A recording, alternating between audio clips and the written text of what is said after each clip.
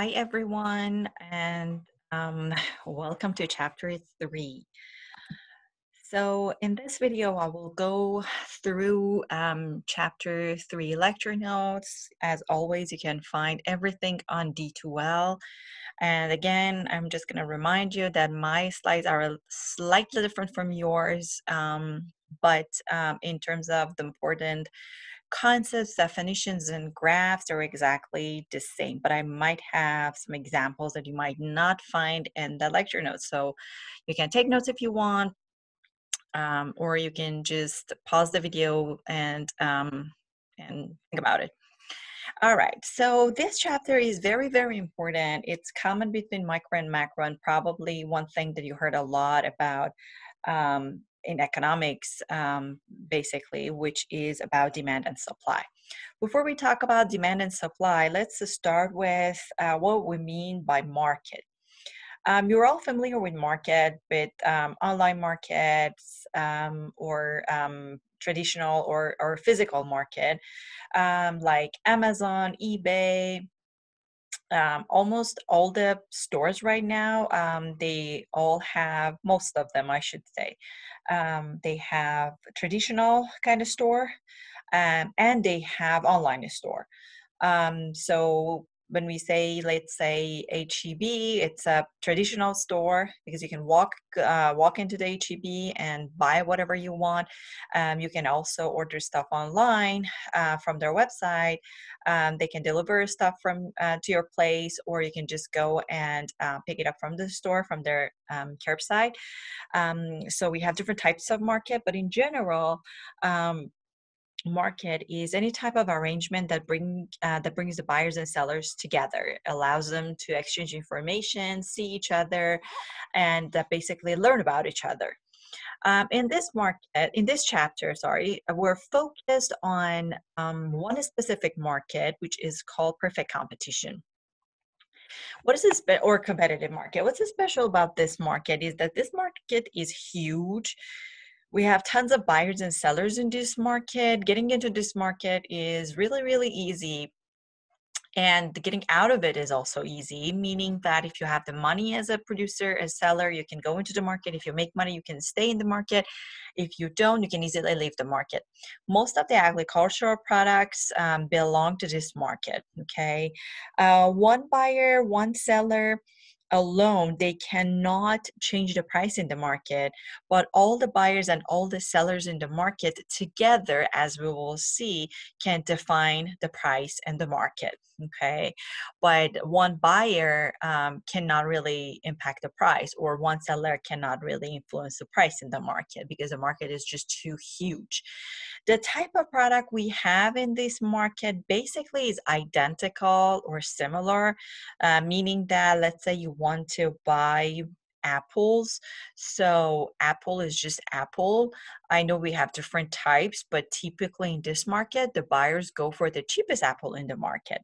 So basically apple, milk, they're all similar. There might be a little bit different. For instance, we might have customers who just want to buy organic product, but they are a small fraction in this huge market. Okay, but in terms of the type of products we see, the products are very, very similar. Um, so we are basically going to discuss about the demand and supply in this market, in this competitive market or perfect competition market, all right? And any market basically has two sides. On one side, we have our buyers, us, customers, or demanders. And on the other side, we have supplier, producers, or sellers in the market. We are going to start with demand side of the market, because we're kind of all familiar with the demand.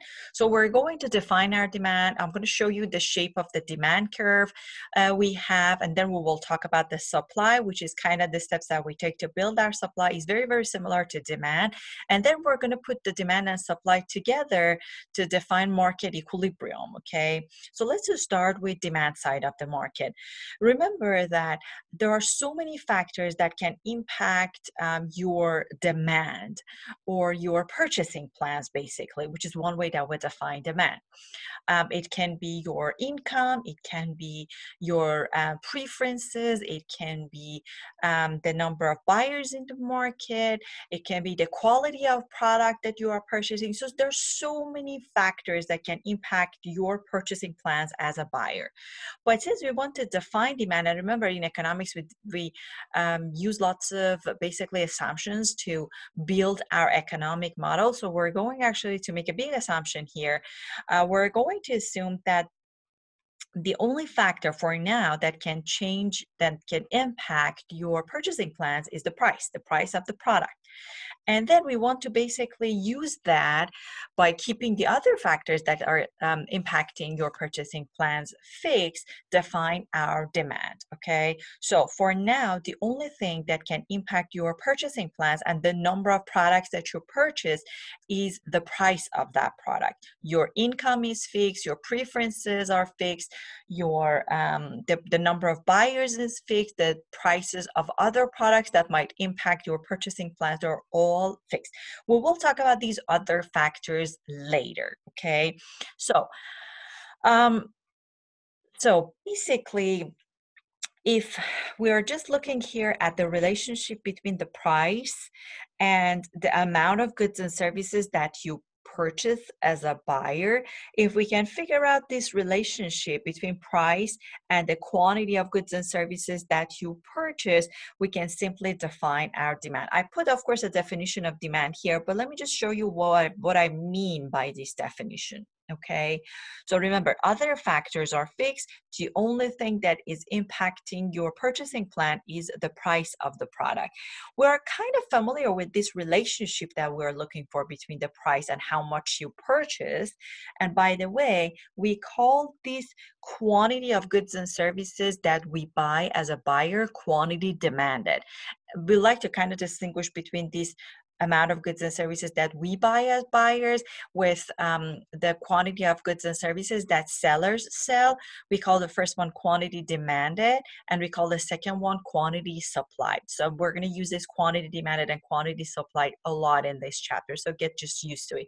So basically at this point, we're looking for the relationship between price and this quantity demanded, how much you buy as a buyer. We know, because we're all buyers, that if something is expensive, you are going to buy less. And when something becomes cheaper, you buy more. So let me just show you this example, okay? So let's say this is the market for bottled water. And if you look at the prices in the second column, you can see that as the price is going down from $2 to 50 cents, the number of bottled water that we are purchasing actually is going up. And you can also move backwards from 50 cents to $2. As the price is going up, the number of bottles we're buying actually is going down. So we were looking for the relationship between price and quantity demanded. One more time, quantity demanded is how much you purchase as a buyer, right? We found that relationship. Actually, we knew the relationship because we're all buyers, right? So there is an inverse relationship or a negative relationship between price and quantity demanded, right? That's how we are defining our demand. We're done. We were looking for the definition for demand, right?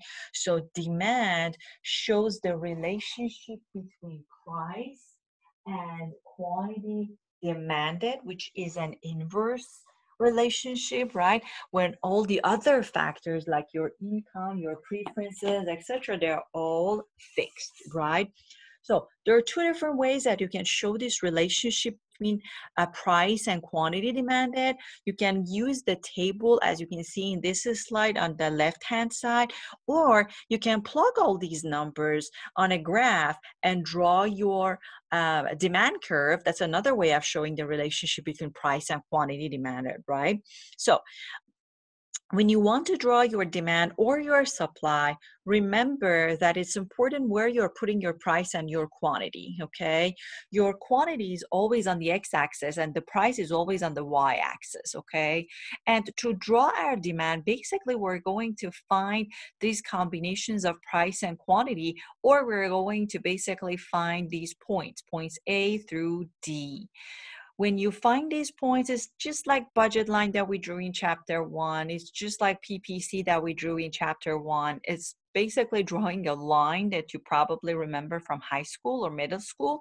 So basically, you find all these points, you connect them. The line that passes through all these points is your demand. But pay attention to the shape of the demand curve.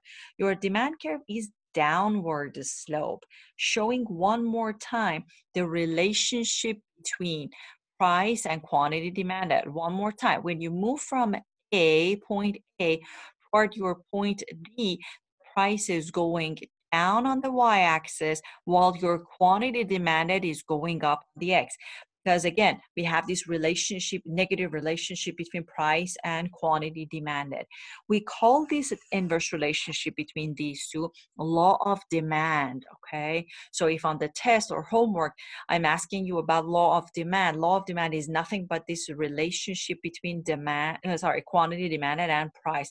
If price goes up, quantity demanded will go down. If price goes down, your quantity demanded will go up, right? So the law of demand basically helps us understand the shape of demand, which is downward slope, okay?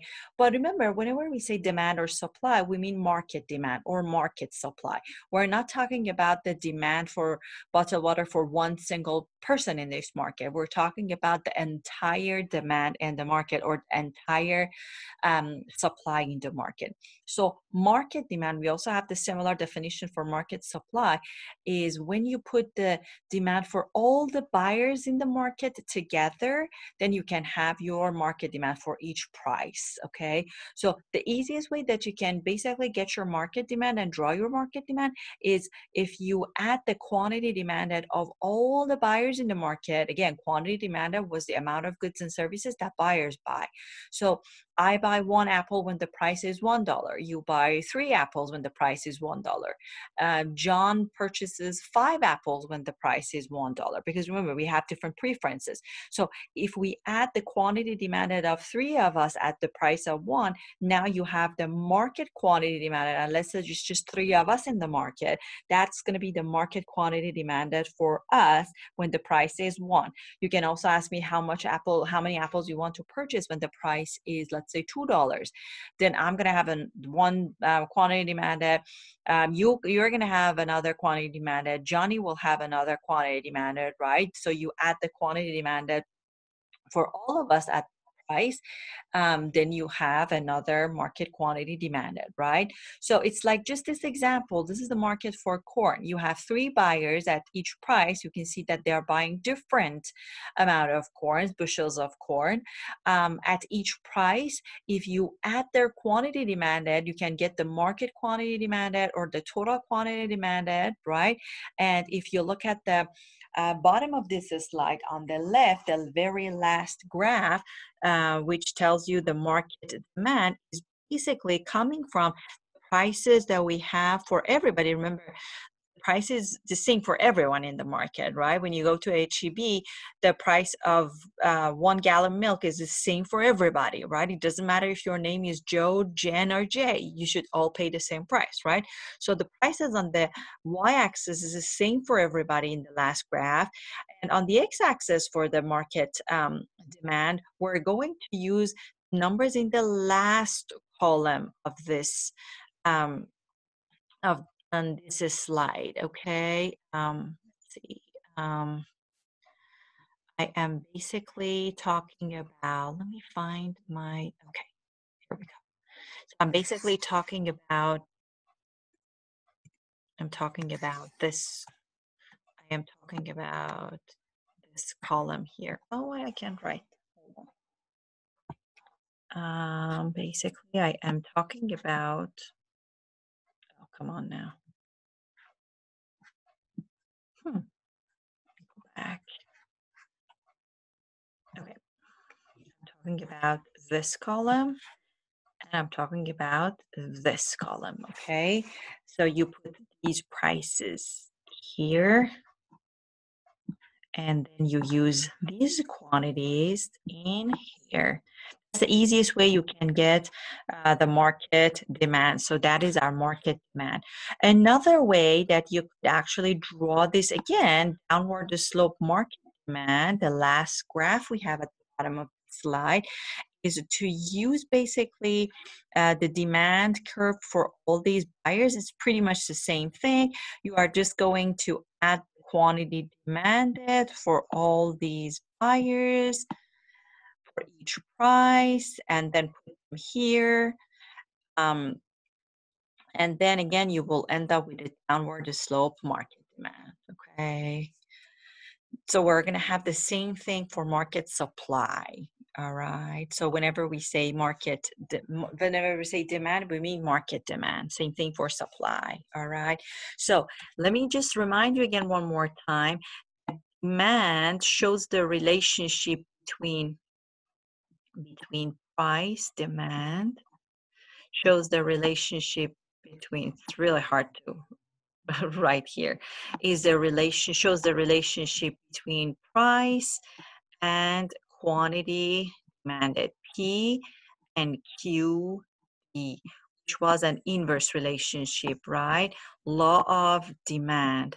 Also, remember another way that we can define demand is that the demand shows how much our buyers are willing to pay for something.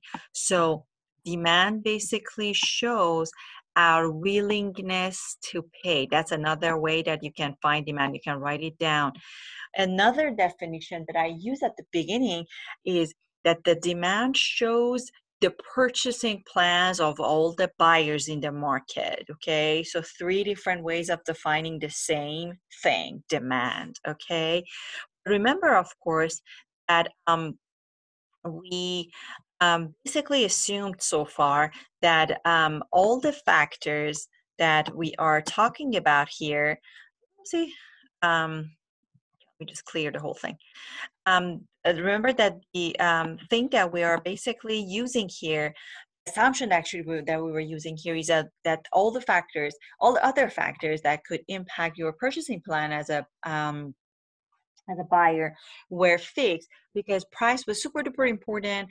It's probably one of the main thing that can impact your purchasing plans. So as a result,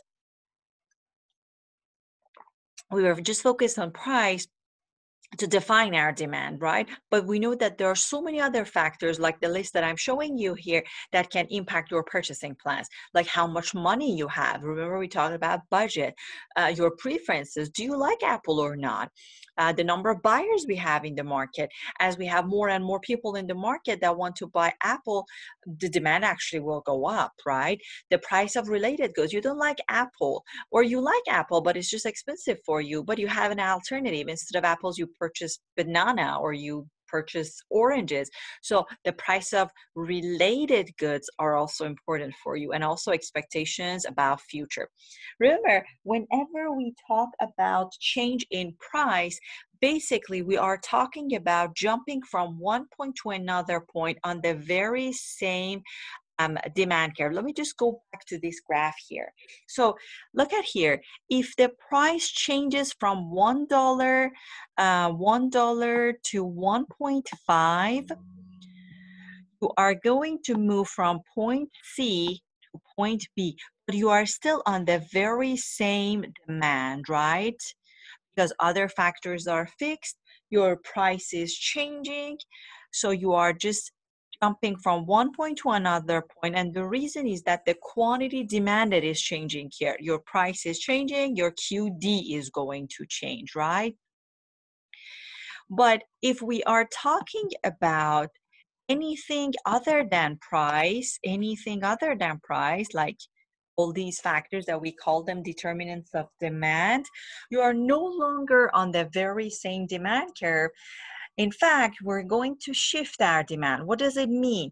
It means that you are moving your demand, the entire demand curve, either to the right or to the left. You move your demand to the right when the demand is increasing, and you shift your entire demand to the left when your demand is going down. And we have the same rule basically for supply, okay? In here, when we're talking about changing demand or shifting demand or determinants of demand, we're going to make a big assumption. Here, we're going to assume price actually this time is fixed. So far, to define our demand, we assume that these factors were fixed, right? And the only factor that was changing was price. But right now, since we're talking about other factors like these, we are going to make this assumption that the price is fixed, and then we'll see what's going to happen to demand. So if demand increases, we will look at some of the reasons that the demand can increase. If demand increases, we're going to shift our entire demand to the right. And if our demand decreases, we're going to shift our demand leftward or to the left-hand side of our original demand, okay? That's what we mean by shifting. So for the test, if the question is asking you, okay, the price of Apple change in the market for Apple, what will happen? The demand is not going to shift. Your demand curve is not going to shift. Remember, you are just going to move along the very same demand from one point to another point. But if the question asks you, okay, the income of everybody in the economy went up, what's going to happen to your demand? Your demand, in fact, is going to shift. And since people have more money to spend, the demand will increase. So you have a rightward shift in demand. It is not movement along because it's not about price, okay?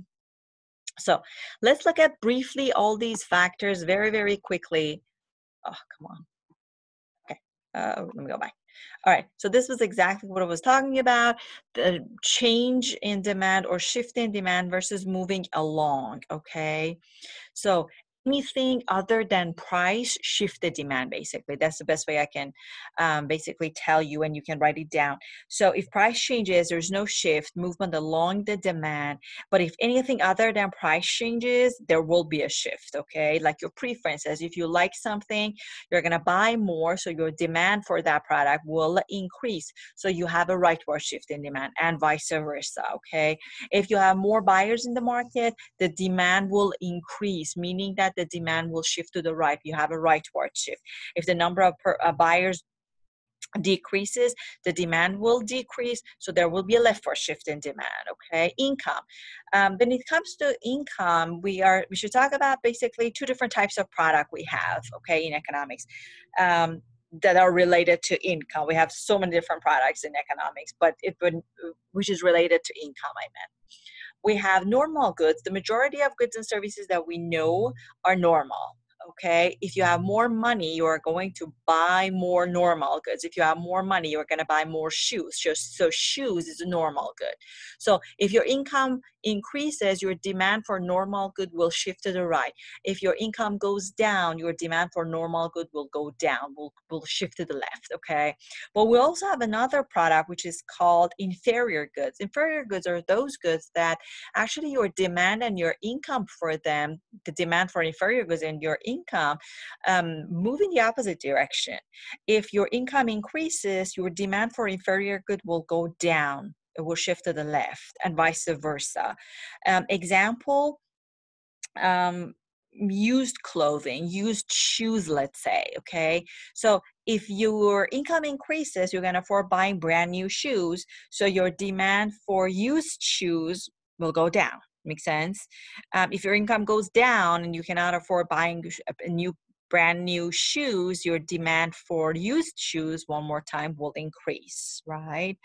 Or bus rides, another example. We're not talking about if it's convenient or not for you to take a bus, but bus rides can be an inferior good, because if you have more money, more income, you can afford a car, right? Um, so you can basically see this decrease in the demand for bus rides, okay? Because bus ride is an inferior good. Remember, when we're looking at all these factors, these determinants of demand, again, or maybe I forgot to mention it, we are assuming that we're just looking at one factor at a time. So when I'm talking about income, our preferences is fixed. The price was obviously fixed as I wrote it down for you. The number of buyers is fixed. It's just easier to focus on one factor at a time, because if you change the income and preferences at the same time, you really don't know the impact on demand right away, okay? So I'm just talking about changing income here. So all the other factors are fixed. That's why I said in the bus ride example, we're not talking about your preferences, because our assumption is that the preferences are fixed, okay? We're just focused on income and how the change in income can change your demand, okay? Makes sense, hopefully. Another factor was the price of related goods, like the apple oranges or apple banana example that I said.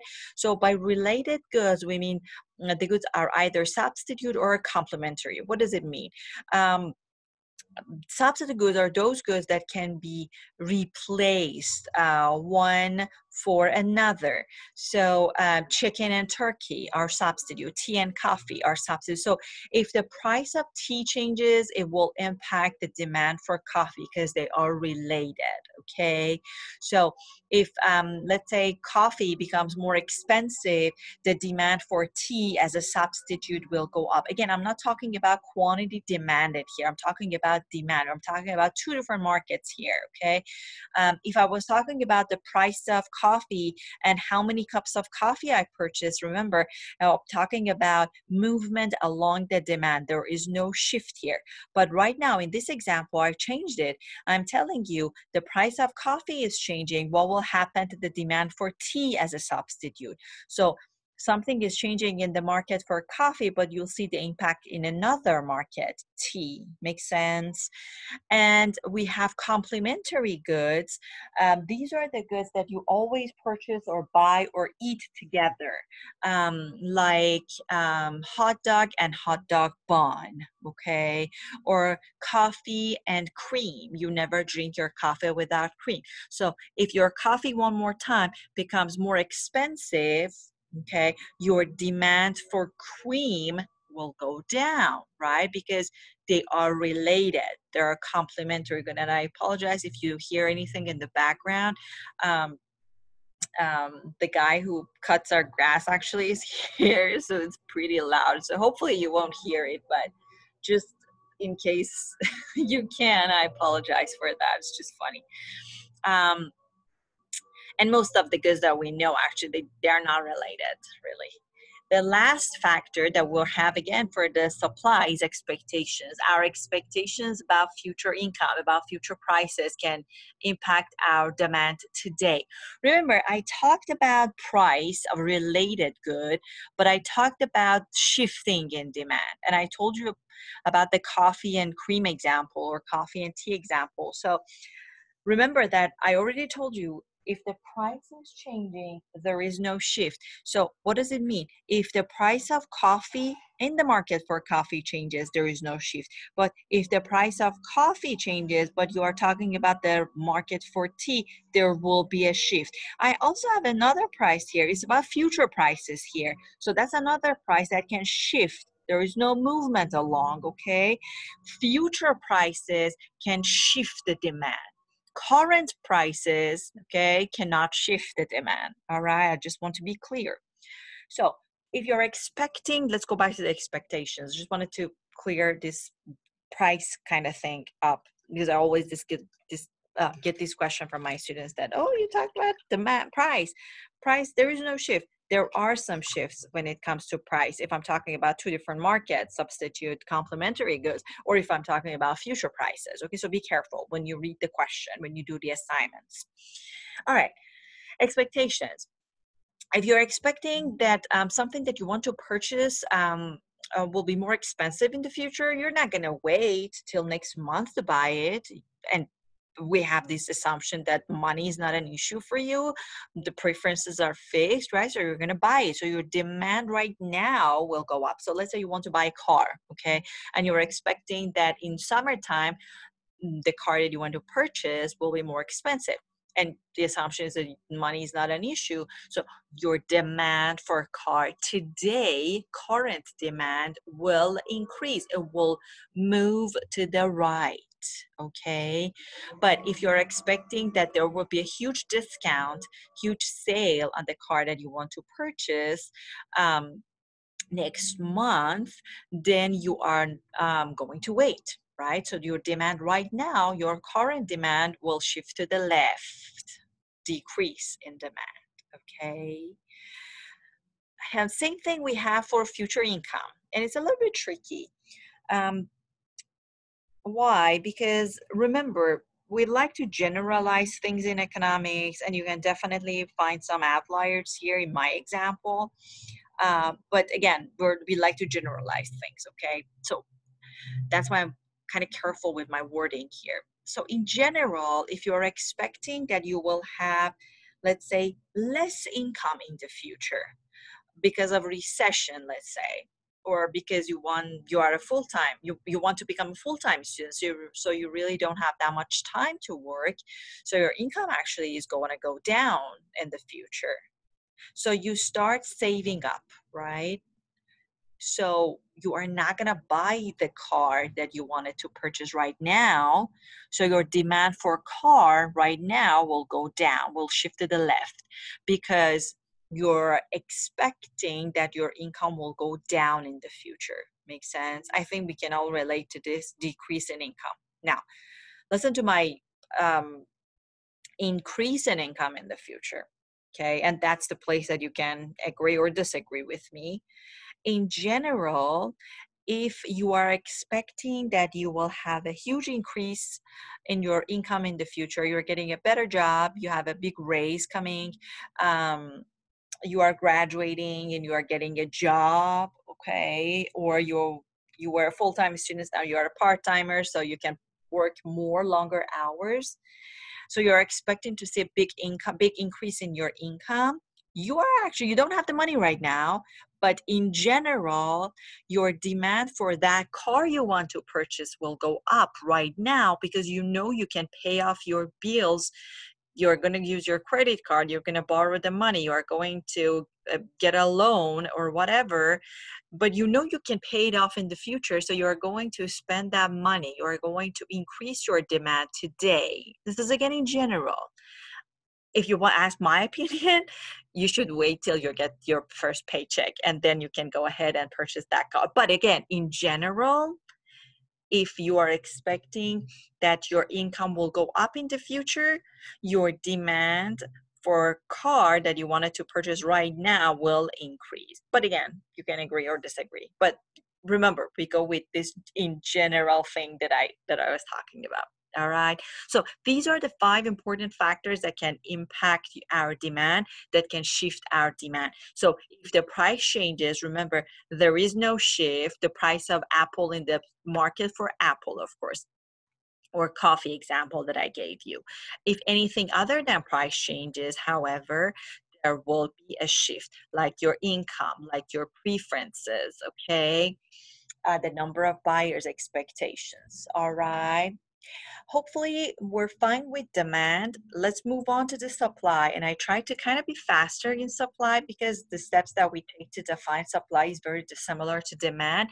Now think about as a producer, and to understand supply, I always tell my students that it's better if you forget about demand side of the market, because it makes it a little bit confusing. All right.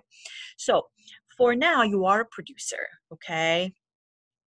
To define supply, just like demand, we're going to assume that the important factor that can impact your selling plans as a seller, as a producer, um,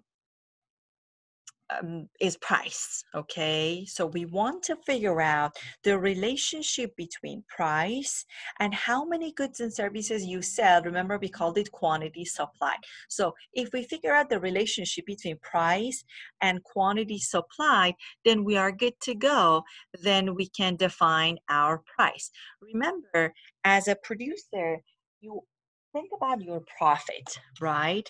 So if the price of the product that you are selling in the market for any reason that we don't care right now is going up, and you are a greedy producer looking for maximizing your profit, and this QS stands for quantity supplied, you are actually going to sell more.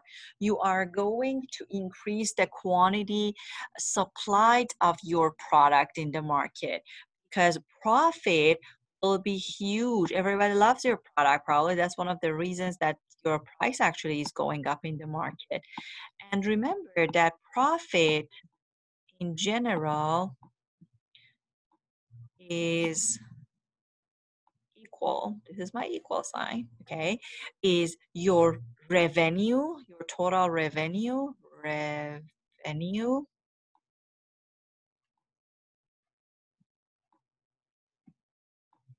minus your cost, okay? And revenue is nothing but, okay, cost is, your revenue is price times quantity supplied, how much you sell in the market, okay? So if price is increasing in the market for your product, you are actually better off by selling more, because if the cost is fixed, let's say for now, price times quantity supplied will go up, right? Significantly. You can double your profit here.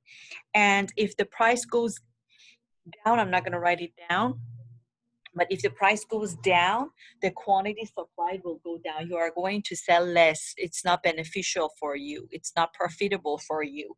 You are going to wait for the right price in the market, okay?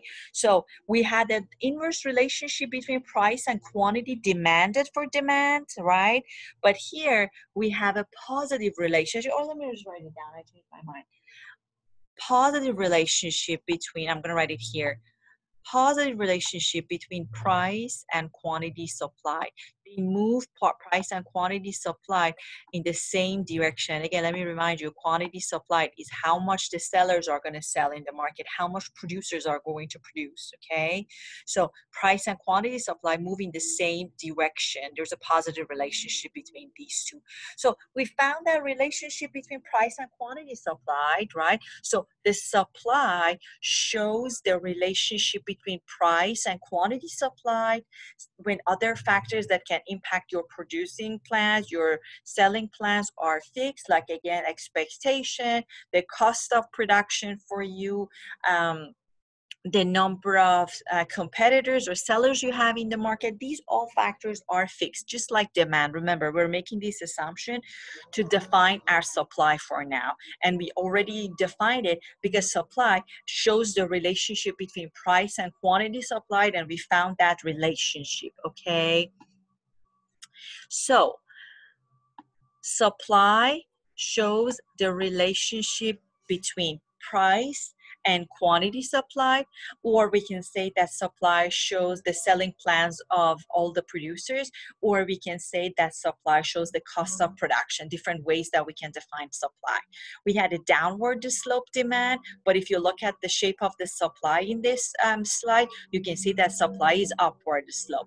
Again, we put the price here, and we put the supply, keep saying supply. We put the price here, we put the quantity here. We basically found this combination of price and quantity supply, connect them, then you have a upward slope supply. However, let me put it next to demand. However, this was the shape of our demand. We had price here and we had quantity demanded here. This is quantity supplied here for supply, okay? So our supply is upward slope, our demand is downward slope. We have a downward slope because of law of demand, which was an inverse relationship between price and quantity demanded. We have an upward slope supply because of law of supply, which is about the positive relationship between price and quantity supplied. Okay. Um, just like demand, now let's talk about the determinants of supply quickly. These are the factors that can shift the market supply. I'm going to skip it. It's very similar to demand. So if price changes, we're going to move from one point to another point on the very same supply. If anything other than supply changes, however, like these factors, price of resources, technology, taxes, subsidies, expectations about future, and the number of sellers in the market, the supply will shift. Supply actually will increase if the supply increases, there will be again a rightward shift in supply. And if the supply decreases, we have a leftward shift. Our supply will shift to the left, okay? And again, think about all these factors and how they can impact your selling plans, okay, and your cost of production, okay, because you are a producer here. Let me just show you quickly price of resources. If the cost of production for you, if the price of the raw materials that you purchase, if the rent you pay, the wages you pay to your workers increases, it means that the cost is going up, so your supply will go down, like, right? So it's costly for you, and vice versa. If you have a good technology for your workplace, you can save money, you can reduce the cost, so you are able again to supply more. During recession times, however, there's no technology improvement, so typically the supply decreases. Taxes and subsidies are exactly the opposite of each other. If taxes of any type actually increases, again, the cost for you as a producer will go up, so you supply less. If there is a tax cut, however, your supply will go up because the cost is going down. If you are eligible to receive any subsidies from the government, which is kind of extra money that the government, free money that the government gives you, then you are actually able to reduce your costs and supply more. If you lose that subsidy, the supply will go down. All right. Your expectations about future is very similar to demand. I'm going to skip it. Number of sellers, very similar to number of demanders in the demand section. Very, very similar. Okay. Now for us, it's time to put demand and supply together to define our market equilibrium. Remember, we talked about different prices for demand when we were drawing our demand curve. We had different prices for supply when we were drawing our supply. But when you go to H-E-B to purchase a pound of apple, there's just one price, okay? Remember, that price is coming from this market equilibrium we're defining here. Market equilibrium is coming from the intersection of our demand curve and our supply curve. It's a stable place where there is a balance between the purchasing plans of all the buyers and the selling plans of all the sellers, okay? At the equilibrium, there is one single price in the market. We call it equilibrium price, and there is one single quantity that we call it equilibrium quantity. Okay, if you go to H-E-B and the price for 1 pound of apple is $1.5, that is the equilibrium price. It's coming from both sides of the market. Both sides of the market, buyers and sellers, kinda indirectly, without speaking, they picked that price. That's the price that both sides of the market agreed on. It might be expensive for you, but remember, you are one single buyer in the market. If you don't buy it, your purchasing plans or your behavior in the market cannot really impact the price. But if all the buyers in the market find that $1.5 expensive, then you are signaling the market, oh, okay, it's too expensive. We're not going to buy that much apple at that price. Okay, it's just too expensive. So now all of us, all the buyers are finding this price expensive. So all of us together can actually change the price. All right. Let me show you the shape of the market equilibrium. So the market equilibrium is coming from, this is a downward slope demand, this is upward slope supply. So the intersection of our demand and supply, right, this point here, right here, is our market equilibrium. Oops, what happened? This point right here, okay, this point here, the intersection of demand and supply is our market equilibrium. Okay, we have an equilibrium price, $3. Our equilibrium quantity, $7. So when the price is $3, the quantity in the market is 7. And if you pay attention, we have a price here and we have a Q here. I'm not calling it QD or QS because at the equilibrium, QS is the same as QD, right? They are the same. That's very important. At the equilibrium, this is equal sign. A quantity supplied, how much the buyer sell, is the same as how much suppliers sell in the market. Okay. Sometimes we are not at the equilibrium. Let's say when the price is $2, okay, at the price of 2, we say we have shortage in the market. So basically anytime the price is below the equilibrium price, we say that we have shortage in the market. And the reason for that is because, let me change the color.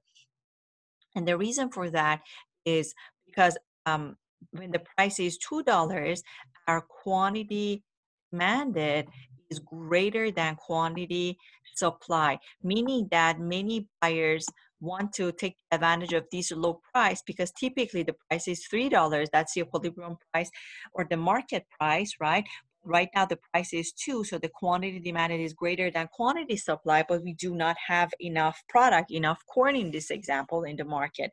As soon as we have shortage in the market, the price will increase, okay? So whenever we have shortage, the market actually will change the price. The price eventually will increase when we are back to the equilibrium because that's the stable place, okay? And if the price is somewhere here above the equilibrium price, let's say $4, we're going to end up with surplus in the market. And the reason is that the price is just too high for everybody, for buyers. So find actually this price pretty high. So the quantity demanded will be less than quantity supplied. This price is in favor of the producers, not buyers. So that's why we have a surplus of corn because people don't want to purchase the corn at this price. So we have too much corn. We have excess supply of corn in the market.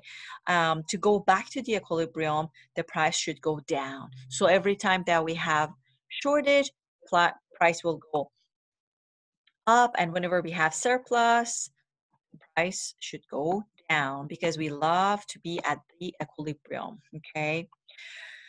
I am not going to spend that much time talking about this part because I have a separate video talking about shifting, and I actually like that video a lot because I drew all the graphs for you, but I just want you to look it over quickly. Remember that in real life, demand and supply are changing constantly. They are shifting constantly with every single news that you hear that you might think that they are insignificant. There is a change in the market. There is a reaction into the market coming from either buyers or producers in the market. So constantly the demand and supply are shifting. But remember, in terms of our course material and this chapter, we will always want to find how the events, how the news can change our demand and supply. Are these events increasing our demand, shifting our demand to the right or to the left? How about the supply? Are they impacting the supply at all? We want to find new equilibrium. We always want to find new equilibrium price, new equilibrium quantity. So we have different cases here. And for this part, I always tell my students that try to learn to draw graphs. You can, of course, memorize what's going to happen if, let's say, like this example, demand increases. What will happen to the price and quantity? They are both going to go up. But try to understand why the price and quantity are both increasing, and try to understand them by drawing graph. You don't want to just rely on your memories, especially at the time of the test when there are lots of things that you need to remember. Okay, so look at my separate videos that you can find them on D12 for this part where we're shifting the demand and supply. First, we are just shifting the demand, keeping the supply fixed. Then we shift the supply, we keep the demand fixed. And then look at the complex cases where we're shifting the demand and supply at the same time, which is more realistic in terms of the real life examples. If there is a change in demand, there would be a response to that supply, to that demand in terms of the supply, okay? Or if the supply changes, the demand will change. Demand and supply both change in the market, sometimes with a little bit of a lag, but definitely if there is a change in demand, there will be a change in supply and vice versa. That's why complex cases are more realistic compared to the previous cases where we're just assuming that supply is completely fixed and it's not changing, or when the demand is fixed, it's not changing, okay? And here, you will see that we call them complex cases. Let me show you table we have here, and this could be a good way for you to understand, to take notes, not understand, just to take notes, or this can be your kind of cheat sheet where it summarizes these complex cases. As you can see here, for the complex cases, when demand and supply change at the same time, if you don't know how much demand and supply are changing, you are not able to tell what exactly going to happen to your quantity or your price, okay? That's why we call them complex cases. If you know exactly how much demand and supply are changing, you can tell. For instance, look at the first line. Supply is increasing, demand is decreasing. Your price for sure will go down, and of course the reason for it, as a side note, is because of the demand, because demand is very, very powerful, and typically the demand tells us what's going to happen to price. Just keep it in mind. But the change in equilibrium quantity is unknown. The quantity can go up, can go down, or can remain the same in this case, because in this table you cannot really tell how much your supply is going up. Is the increase in supply is greater or smaller or the same as the decrease in demand? You don't know. That's why you cannot tell much about the change in quantity here. Okay, so take a look at that.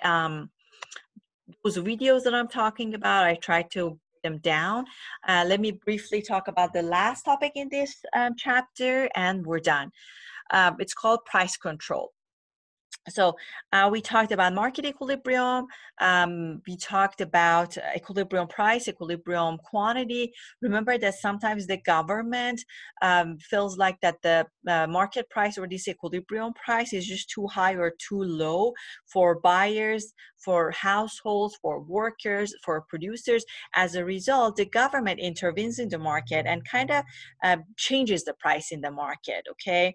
If the government feels like that the price in the market is just too high for our households, for our buyers, let's say, then the government tries to change that price for those groups of buyers in the market.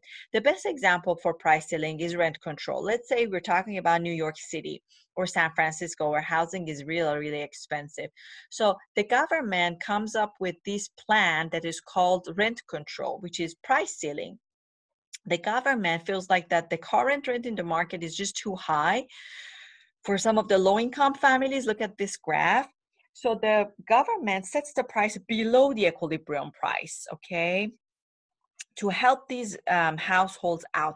So the current price, let's say, is 3.5. I know it doesn't match with the rent control that I'm talking about, but these are just imaginary numbers. The government feels like this 3.5 is high, so the government offers a price ceiling, which is $3, okay? So the price is below the equilibrium price, is more affordable for some of the households, low-income households, if again, we go back to the rent control, but it causes a problem because we'll learn that whenever the price is below the equilibrium price, quantity demanded will be greater than quantity supply, so we will end up with shortage. So we will have some households that cannot get the rent control apartments, housing, because we have so many people who want to get the rent at the low price of price ceiling, but we do not have enough apartments for everybody. Makes sense? So we have a shortage of housing here in this example.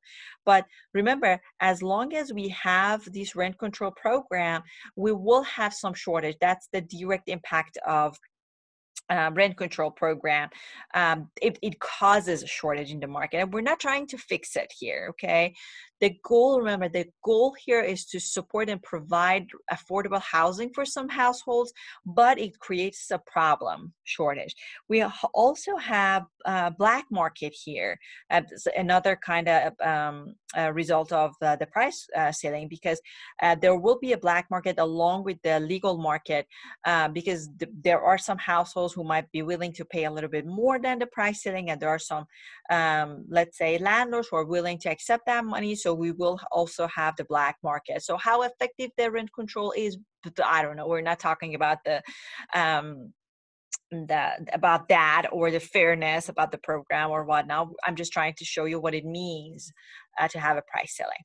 Sometimes the government feels like that's another discussion we can have. Another price control we have is when the government feels like that the price in the market or the equilibrium price is too low, like minimum wage. You probably heard about minimum wage, or for some of the agricultural products, sometimes the price is just too low or not profitable for farmers. So the government tries to offer the price floor, minimum wage in the case of the labor market. So this time the price is too low at the equilibrium. So the wage rate, let's say, in the market is just too low for some group of workers. So the government sets the price above the equilibrium price. Instead of the price of $2, the price floor will be, let's say, $3, right? So it is a little bit higher. So it's going to help out some of the workers.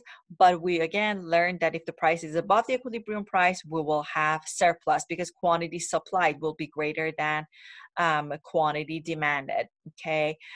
In the example of minimum wage, the quantity supplied actually are the workers. They're the suppliers in the market because you are offering or supplying your skills, right? Your time. So you are the supplier in this example of the labor market or the minimum wage. So you want to get those jobs with the minimum wage, but you do not have, we do not have enough basically positions or jobs that kind of matches with this program. So we will have a surplus of workers here, which is unemployment. All right. But again, we're not trying to fix anything here. And just one side note that I always tell my students, the surplus that I'm talking about in the labor market, you cannot really blame the minimum wage for whatever unemployment rate is officially in the country. Tiny, very small fraction of that unemployment rate is coming from the minimum wage. And of course, there's always this topic that, okay, should we increase the minimum wage or not? And the answer, in my opinion, is it really depends on the cost of living. And remember that if you increase this minimum wage, just imagine what's going to happen to the surplus. So let's say I put the price here. Okay, let's say we increase it price of 4. Look what's going to happen to the surplus or the number of people who cannot get these jobs. So the surplus will go up, right? It means that, first of all, the number of people who want to take these jobs will go up, but at the same time, the number of people who are offering these jobs, who are our employers, actually will go down. So less number of employers are willing to pay that $4, right? So what's going to happen? Unemployment rate will go up. The cost is going to go up for our employers because they are going to pay more. Instead of paying $2 or $3, they have to pay $4 now per hour. So if their costs go up, they are going to increase the price of their products for everybody in the economy because they have to make money, right? The cost is going up. Remember, profit is revenue minus cost. So their cost is going to go up. So to increase their profit or keep their profit as it is, they have to increase their price, right?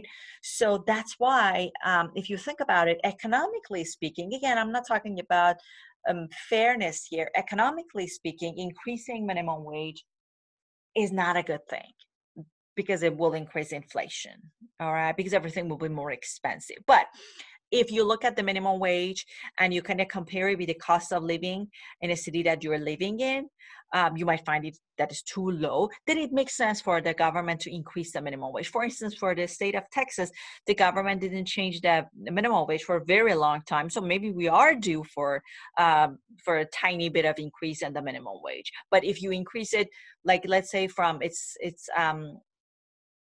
7.25 right now, and let's say you increase it to $15 per hour, that's a huge jump, right? So you will see this inflation, right? So just think about it. Again, I'm not talking about fairness economically speaking. All right. That's it for chapter 3. I will see you soon, and hopefully you find this video helpful.